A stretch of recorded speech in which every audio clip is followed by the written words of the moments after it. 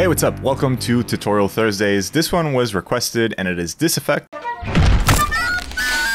Yeah, me punching a tree. I just started boxing, and as you can tell, I don't have any form. I don't know anything about boxing, but I was excited and I was like, let me just do a VFX of me punching a palm tree. It's an interesting effect. A lot of the techniques in it can be applied for a ton of stuff. So I'm gonna do this quick breakdown as was requested. Leave a comment below. I read every single comments, and if you make suggestions on what you want to see next, I will probably get around making it if it's interesting and useful for everyone. So there we go. Let's jump into it. Now, before jumping into the video, I quickly want to shout out my packs available at Kriscoart.com. If you're a filmmaker that edits or does VFX, I really think you will find a lot of value in them, and it also helps out the channel a lot. Made them for you, check them out if you want to. Now, let's jump in. Okay, so starting off in Premiere, you want to replace the clip with an After Effects composition, name it, and now we can get started in After Effects. So for some reason, we have here the audio and the video split into two tracks. And as you can see, there's some keyframes here for the time remapping that I did in Premiere Pro. Plenty of tutorials on that out there. I have some on my channel, but let's focus on this punching sequence here. So as I make my way forward, you can see I don't just make contact with the palm tree, I actually put my fist in front of it so that I can move forward a little bit. So the next step from here is to rotoscope the palm tree. So I'm going to duplicate the layer, and I'm just creating a very rough mask of the trunk of the palm tree. And then from there, I'm going to go under time and freeze frame so that it doesn't move.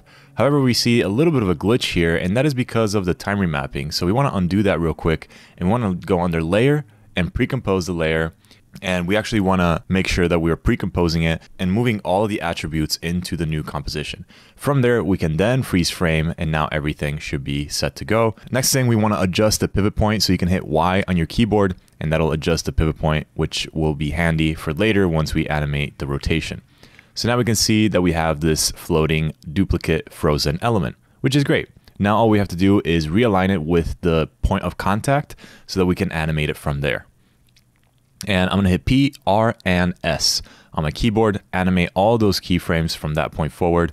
And I'm just going to kind of create a very rough animation of this portion of the palm tree just kind of flying out in the direction and rotation of the punch. Now, this is going to take a lot of tweaking, and I'm just going to start with just a very rough idea of the animation so that we can move forward.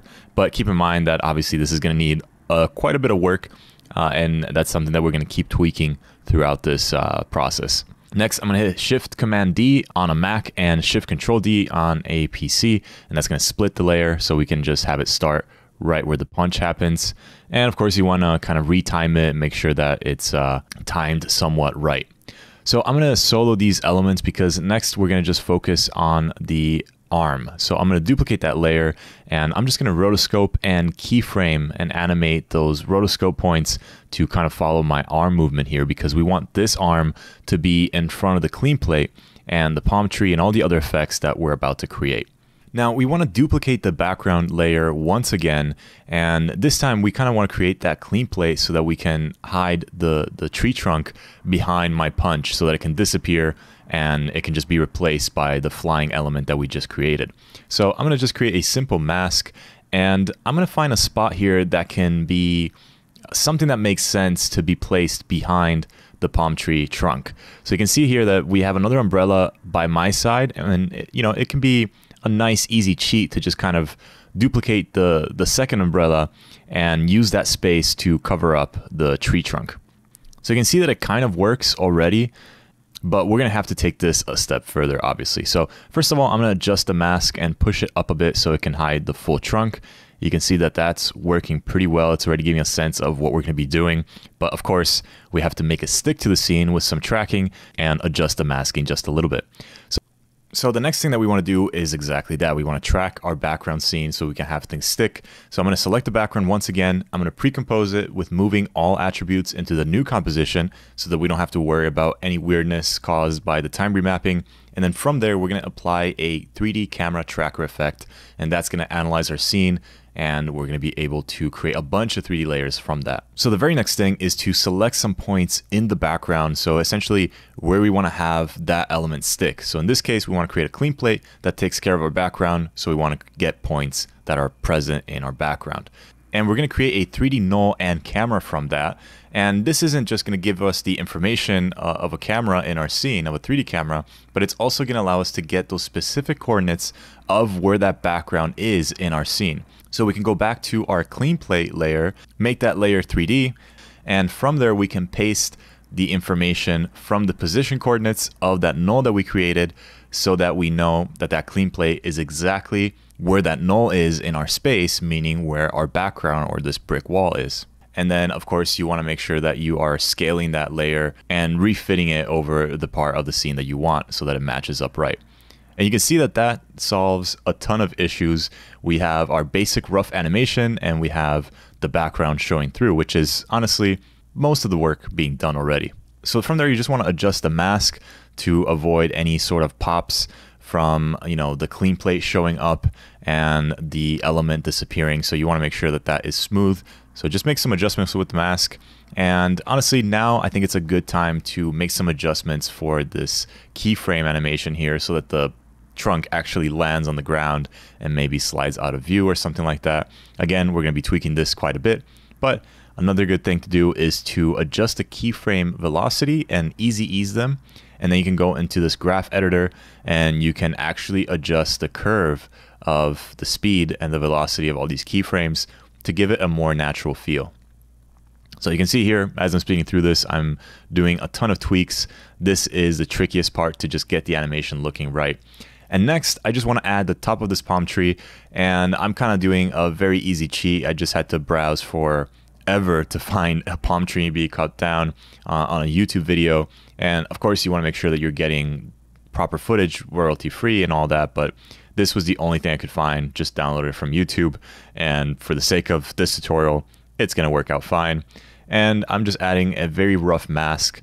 You know, you could go blade by blade and make this super accurate, but honestly, that just sounds like hell. So I just gave it a very rough mask and animated as this top of this palm tree is falling down.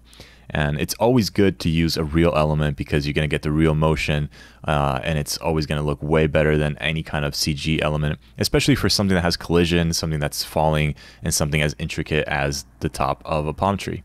So of course, we're going to need to animate that top to sort of match the movement of the trunk as it's being hit and it's moving, you know, away from camera.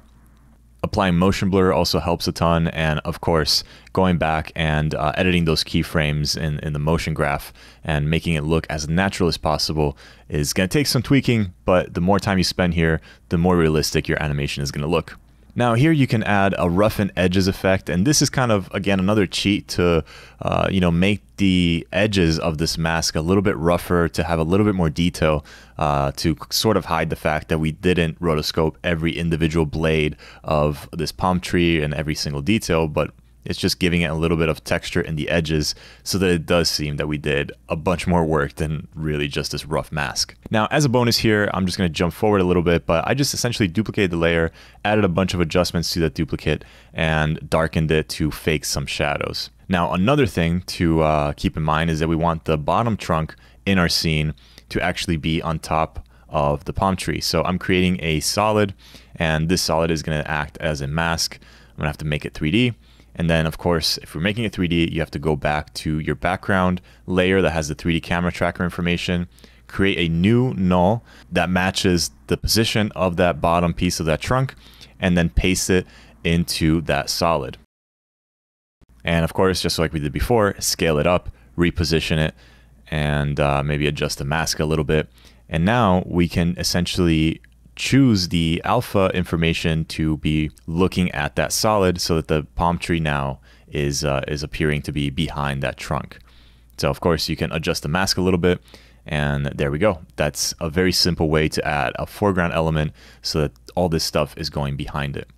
Now, some extra little bit of detail, you can apply some optics compensation to the top of this palm tree so that, you know, you're getting a little bit of distortion from the wide lens, just to sort of make it a little bit more integrated with the camera lens and the scene.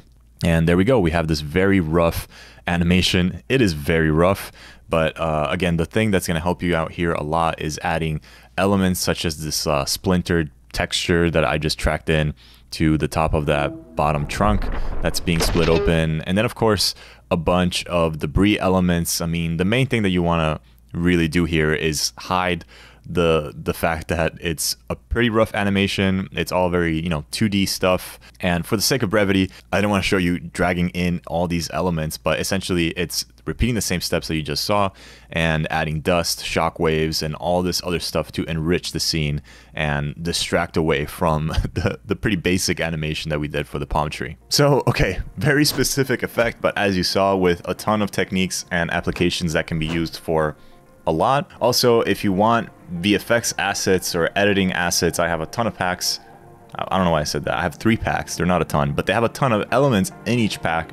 They are really loaded with really useful stuff that I used in almost every project. Check out the link in the description, kriscoart.com/marketplace. With that being said, I will catch you tomorrow with our regular show, and we're gonna start it all again next week.